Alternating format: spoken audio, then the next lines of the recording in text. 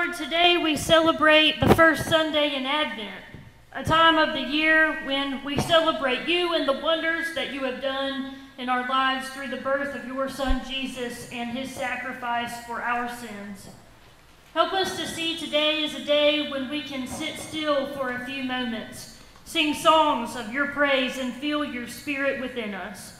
No matter what befell us over the Thanksgiving holidays, good or ill, help us to see that today is another day, and we have a purpose in you and your will for us. What is your will for us, O Lord? What will you have us to do this holiday season? Search us, know us, help us to be made new and to see our purpose for you and your church this Advent season. And we pray this prayer the way that your Son taught us. Our Father, who art in heaven, hallowed be thy name. Thy kingdom come, thy will be done, on earth as it is in heaven. Give us this day our daily bread, and forgive us our trespasses, as we forgive those who trespass against us. And lead us not into temptation, but deliver us from evil. For thine is the kingdom, the power, and the glory forever. Amen.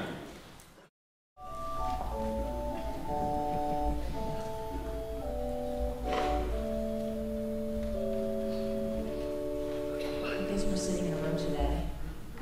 You guys get your cameras out, take a picture. They're ready for a postcard, I guess. How you guys doing today? You good? You guys look like you're ready for Christmas already. It's like the first day of December. They know it's coming. Which is good because we're going to talk about that. So, you guys, it's a special day today.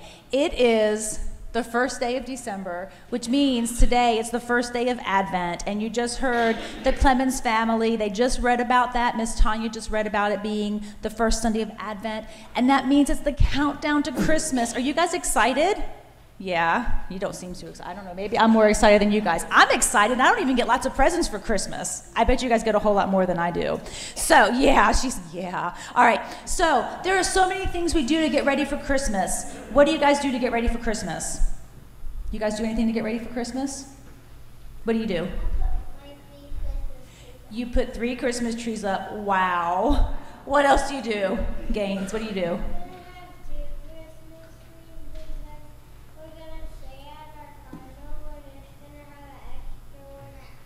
Awesome. So they're going to have 2 Christmas trees. So what do you guys put on those Christmas trees? What do you put on them? I put ornaments. You put some ornaments. Bella put some ornaments. Do you guys put lights on your Christmas tree? I did ornaments and lights and like in pre-K, I used to make like some little clothes. Yeah, so we put lights, and we put up our trees, we put on lights, we put up ornaments, and we probably mail out Christmas cards to our friends and family, and we probably go shopping for Christmas presents, and then we have to wrap those Christmas presents, and we travel. Gosh, we do so much to get ready for Christmas. And sometimes we get so involved in getting ready for Christmas that sometimes we forget about the real reason for Christmas, which is what?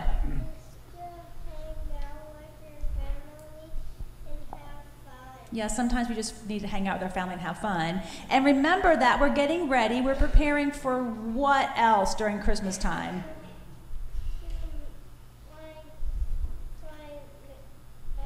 I don't know. You guys help him out. What are we really preparing for at Christmas time? Jesus' birth. Jesus' birth, that's right. There you go, Belly. You were talking right with them. So we're getting ready for Christmas, but we're preparing for the promise of Jesus' birth.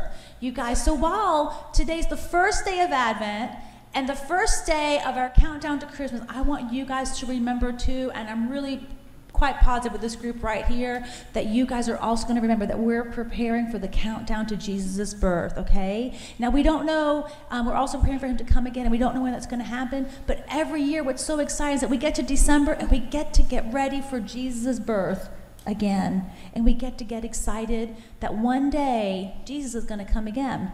So, while you're getting ready for Christmas and getting those trees up, I know Belle already has 1 or 2 up because I've seen them on Facebook.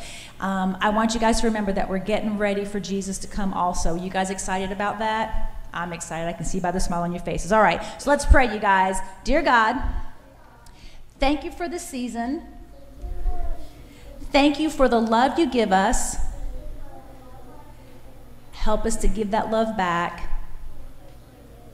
to all the people around us. Amen. All right, you guys have fun at Little Church. Let's stand and sing.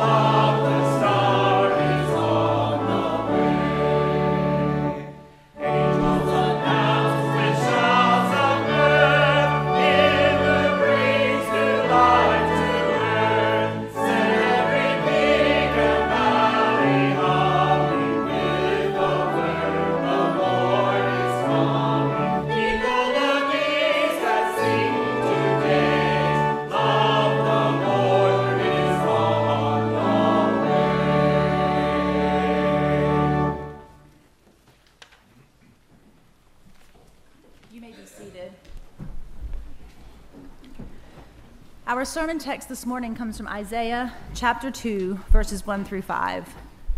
This is what Isaiah saw concerning Judah and Jerusalem.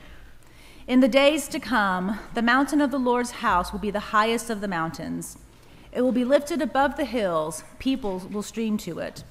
Many nations will go and say, "Come, let's go up to the Lord's mountain, to the house of Jacob's God, so that he may teach us his ways and we may walk in God's paths." Instruction will come from Zion, the Lord's word from Jerusalem. God will judge between the nations and settle disputes of mighty nations. Then they will beat their swords into iron plows and their spears into pruning tools. Nation will not take up sword against nation. They will no longer learn how to make war. Come, house of Jacob, let's walk by the Lord's light. This is the word of God for the people of God. Thanks be to God.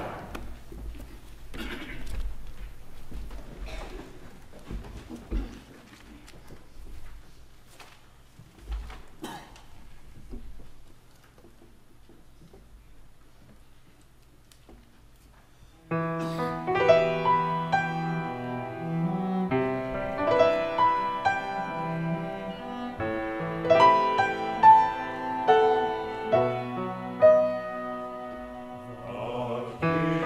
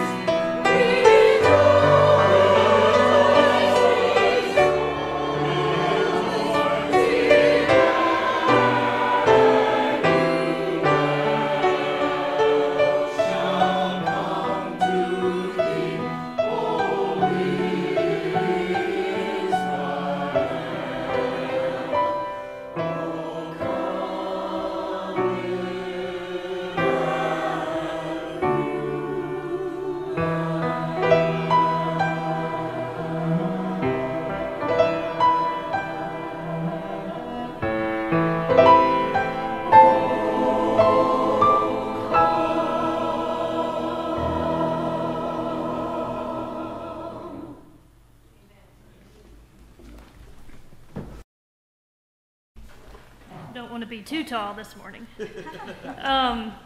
As way of apology, my stole, this is my Advent stole and my Easter stole, and I've had the opportunity to travel to some third world countries with the United Methodist Volunteers in Mission, and when I saw this one in the Cokesbury catalog, it reminded me of Ecuador and Panama, and so against my family's advice, this is the one that I asked for as a gift, and so it's a little non-traditional, but it reminds me of some of the places I've traveled. So today's scripture is from Isaiah, and it is about Isaiah sees the coming of Christ as a real time to come. This is a prophecy, and this is a prophecy for peace. It's not wishful thinking, and it's not poetry. This is real biblical truth, that there will one day be total peace. We have to see Isaiah's prophecy as hope for the world, real hope, as we light the candle of hope today. Without it, we'll be regulated to mad depression. I mean, think about what life would be like if we did not have the hope of Christ, if we didn't come to church on Sunday, if we didn't have something bigger to live for than Black Friday.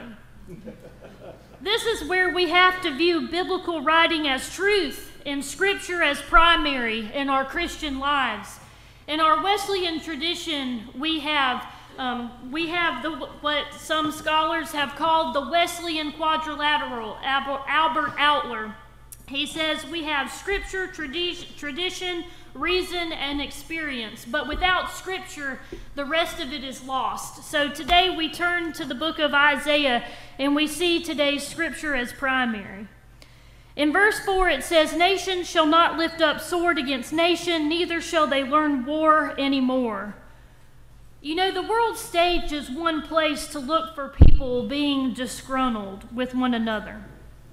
You know, we turn on the TV, we listen to the radio, we look at social media, and there's all kinds of stuff on there. But how about, you don't have to look too far, how about your own family? How many of us really did have a good Thanksgiving? It's a humbling question to ask yourself, isn't it? My life, like many of your lives, is splattered with ironies. I like to read all sorts of different things, and because of my dogs, Jack and BB, we have paid various fines on various types of books at libraries where we have lived. One of the books that Jack and BB have me reading now is The Mosquito, A Human History of Our Deadliest Predator by Timothy Wingard. Not only is it a history of the mosquito, but it's a concise history of the modern world and how the mosquito shaped battles and conquests because of the disease that was spread by humans and influenced many decisive battles and parts of human history. Wouldn't you know that we were reading the chapter on the Columbian Exchange this past Thursday and Friday, where Wingard says, "Until recently, academics across various fields underestimated the potency of disease in reducing indigenous peoples in the Americas, thereby miscalculating the actual population prior to contact. Extremely low estimates eased the burden and guilt of colonization of the descendants of European settlers. Until the 1970s, school children were taught that most of the United States was vacant and summoning European settlement. After all, the alleged 1 million Indians did not need all this land that was yearning for American manifest destiny. It was prophesied that expansion was inevitable, justified, and ordained by divine providence.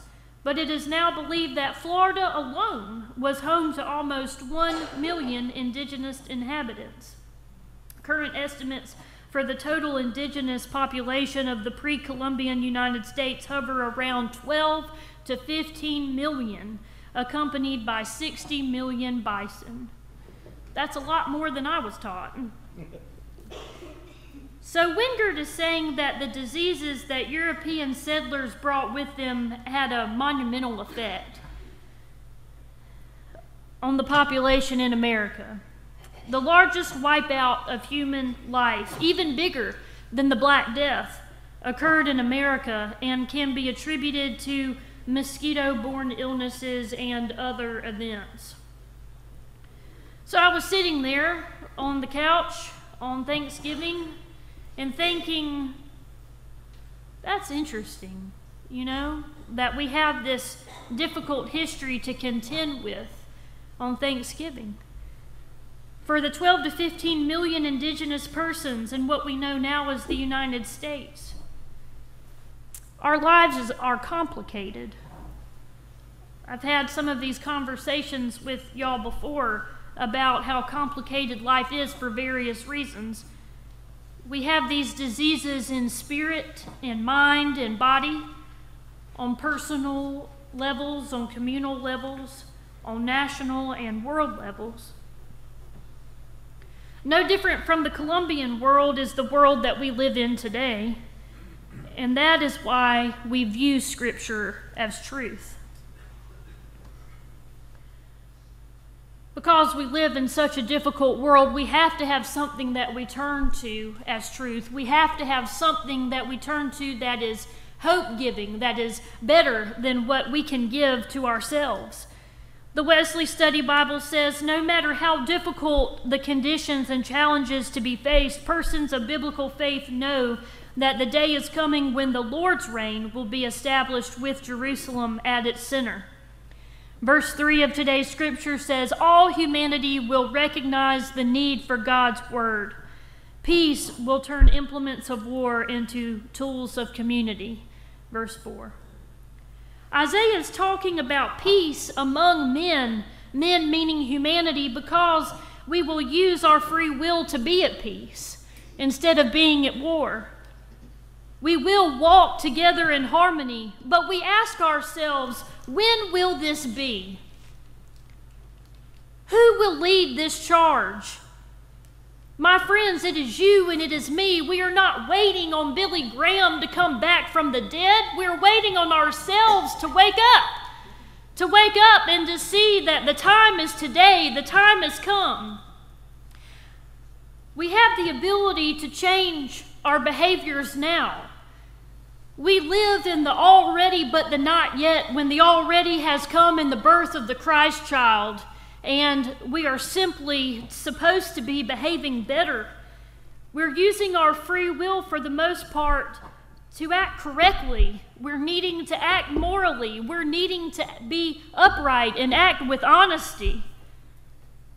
At this time of the Christmas season, a popular song written by Vince Gill and or Jill Jackson and Cy Miller, they have it right in their song, Let There Be Peace on Earth. But the moment has already come. Let there be peace on earth, and let it begin with me. Let there be peace on earth, the peace that was meant to be. With God as our Father, brothers, all are we. Let me walk with my brother in perfect harmony. Let peace begin with me. Let this be the moment now. With every step I take, let this be my solemn vow, to take each moment, to live each moment in peace eternally. Let there be peace on earth, and let it begin with me. Not in the future, but now. We need this biblical faith that the prophet Isaiah wrote so long ago. We need common faith. Faith that is not afraid to be strong. Faith that is not afraid to act in love. The prophet says, in the days to come, the mountain of the Lord's house shall be established as the highest of the mountains, and shall be raised above the hills. The title of today's sermon is Above the Hills, because as George and I sat down and thought about it, we all know about the valleys of life that Psalm 23 talks about so eloquently. Yea, though I walk through the valley of the shadow of death, I shall fear no evil. Now in Isaiah, we have it proclaimed that the mountain of the Lord's house will be raised above the hills. We don't have to trod through the valleys, going through good and bad. We are above that. We are on a level plane. Your takeaway for today is that we are and always have been a people of hope and a people of peace. The time for that is now. It has come. In the season of Advent, we remember Jesus as a babe in the manger. We're not twirling around wondering what our mission is supposed to be. We are here. We are ready to act. And I know just like you that there are elements to this dream that are not in place yet. But that doesn't excuse us from acting the way that we know we should act. As Christians, when we know how to act, we are charged in acting in that correct manner. As we just walked through a whole month of stewardship, we know that we are supposed to come to that standard of 10% and possibly exceed it. So we are charged in acting correctly. Peace will take a lot longer coming if we ignore correct behavior and the examples that we set for future generations. And so the way that we do the right thing is that we put God in the center of our lives, we put God in the center of our thinking, and we put God in the center of our planning. And then you become one person who has beat your sword into plowshares and your spears into pruning hooks. And you see lots of pictures of children hand in hand with their parents or their grandparents or their great-grandparents if they are so fortunate.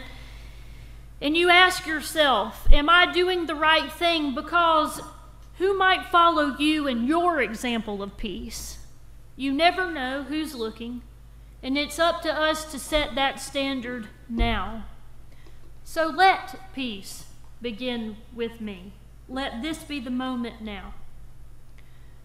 With every step you take this holiday season, know that God has come in the birth of Jesus. This is not something that we are waiting on. It's something that we live in. And this is a behavior that we are to have already. Let us pray. Dear Lord, thank you for this scripture from Isaiah, from the ancient prophet. Help us to see this as a time of the year when we live in the hope and that we live in the behaviors that we know are set forth for us. Future generations are watching, and they are watching us. In Jesus' name we pray. Amen.